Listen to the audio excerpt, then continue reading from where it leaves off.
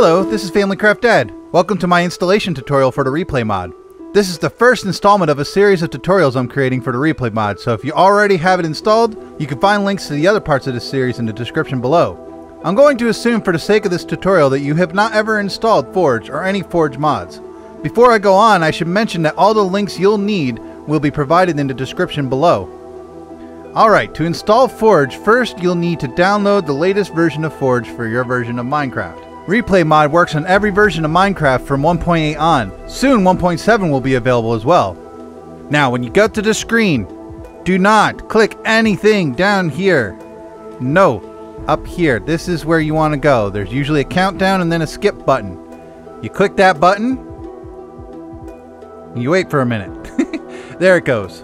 Now it's downloaded. However, before you run it, you have to make sure that version of Minecraft has been run.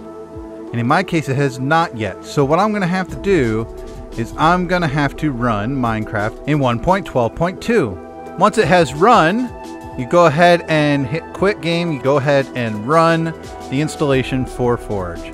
Make sure to click install client. Usually it's the default, and you hit OK. And there you go. That is Forge all installed and ready to go. Now actually you have to run Minecraft once again with your new version of Forge. Sometimes you'll find it in the list here, and sometimes you won't. So in my case, I have to go into launch properties and set up a new Forge. Sometimes it's really difficult to find it, but I found it. It's right here, 1.12.2 Forge. Boom. We're going to save that. Go into here, and we're going to run it.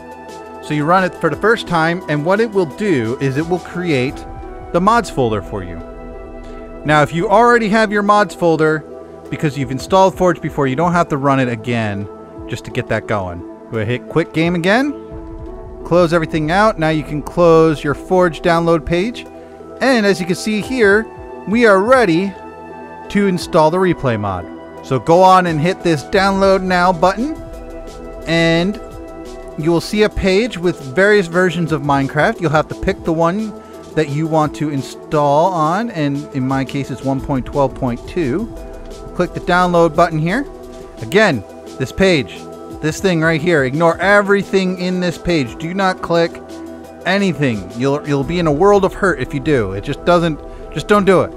Click the skip ad. That's what you always click, okay? And that should start downloading right over there. While that's downloading, what we're going to do is we're going to find the folder where your mods folder is. So what we have to do is we have to get to the Minecraft folder. So what you do is you click start, and on earlier versions of Windows you would have to click run, but in this case you can just start typing. You just say app data with those % signs around it. You hit enter, and it'll bring up this folder, and it should bring you right here where you'll see .minecraft. Double click that. And in my case, I have a lot going on here. You'll probably have a lot less folders than me. I just have a lot going on my Minecraft. But then you'll want to open up the mods folder. Boom. And in my case, I have them split out. The new launcher actually will look at the correct folder based on the version that you have. So in my case, what I'm going to be doing is I'm going to be making a folder for 1.12.2. But if this is the first time you've installed Forge, you don't need to do this because you only have one set of mods, and that's for your most recent version of Minecraft. But eventually you may want to do this. So it might be a good idea to do it now anyway. So we open up that folder, we bring this back up, click keep. If you're running Chrome, it will probably tell you, hey, that's a jar file, could be dangerous. It's not, it's the Replaymod, you're good. We wait for it to finish up here. It takes a little while with the Replaymod because it's a bigger file, and Chrome has a lot more text to have to go through to make sure that the mod is safe. There we go. You'll see that little flashing of the white circle there when it's done, and you just drag it right on into your mods folder. Boom. Done. And now you have the Replaymod installed. However, you cannot do any renders until you do this next step. Now you probably noticed right here, we're on the ffmpeg page. Now what ffmpeg does is it allows Replaymod to save it as an MP4 or any kind of file format like that. Now this could be one of the more difficult parts for you, but if you follow this it's not going to be too bad. So here we go. This is what we're going to do. First, you have to download it. And this page alone can be kind of confusing. You don't want to grab the tar file right there. You don't want that. You want to build.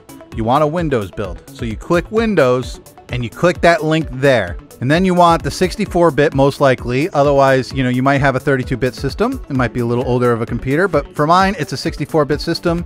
You want the static because that's the easiest to work with. Shared does work, but you have to kind of know what you're doing. So static works the best for pretty much everyone.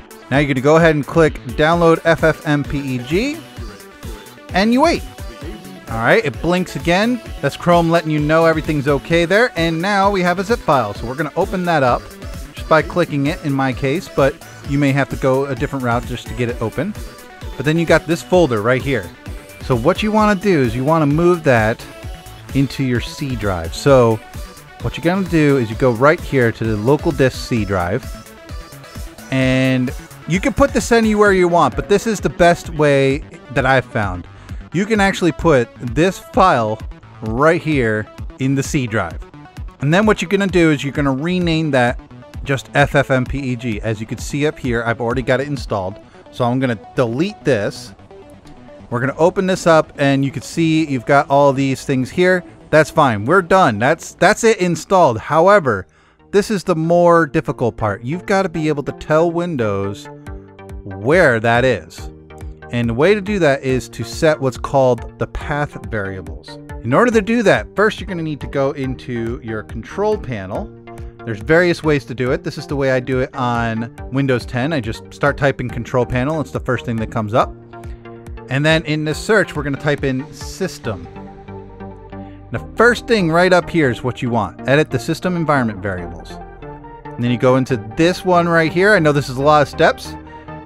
Trying to take my time here, but go ahead and click this environment variables down here. Now, in this case, you're going to want to change what's called the path variables. You can change it for your local, but if you want it to work for all of your users on your machine, you're going to want to change this one down here, the system variables path. All right, and you click edit. Now, this is Windows 10 version of this. I'm going to be leaving a link down in the description for all the other versions of how to do this, because Windows 10 is the only one that looks like this. This is very, very handy because all you have to do is you click new, and as you can see right here, you're going to want to do exactly that. You do C drive ffmpeg/bin. Now it's already in there for me, so I'm going to clear that out. I'm going to hit cancel, but you hit OK, and you are done and ready to go at that point. Now, like I said, that's Windows 10. There's multiple ways of having to do that depending on your OS. Look in the description below. I'll leave a link on how to do that for your specific OS. Now, Replaymod is 100% done, but I recommend that you also install Optifine because, well, let's face it, Minecraft wouldn't be anything without Optifine, in my opinion anyways, I suppose. But what you're going to want to do is you want to download the version of Optifine for the version of Minecraft you picked. Click download. Once again, you ignore everything in here. This is no go. Do not touch. This is where everybody makes their mistakes. They click these things and they're like, the download link doesn't work and blah. No, you click skip ad. In this case, they actually have another one of these pages, but all you have to do is click this middle one right here. And it downloads the app. All you have to do is hit keep. And this one is a little faster because it's a smaller file. There you go. And then, like we did before, we have the Replaymod in this folder. We're going to move Optifine into this folder as well. And that's it. Now you can run Minecraft and you'll see that the Replaymod is installed. You have some new options. You have Replay Editor, Replay Viewer, and Replay Center. Big one you're going to want to use is Replay Viewer, but nothing's going to be in there until you've played Minecraft for a little bit. But we'll get into how to use Replaymod in the next tutorial. Now, if you found this tutorial useful, please consider clicking that like button. And if you think I've earned your subscription, then you have my thanks. Until next time, this has been FamilyCraft. Toodles!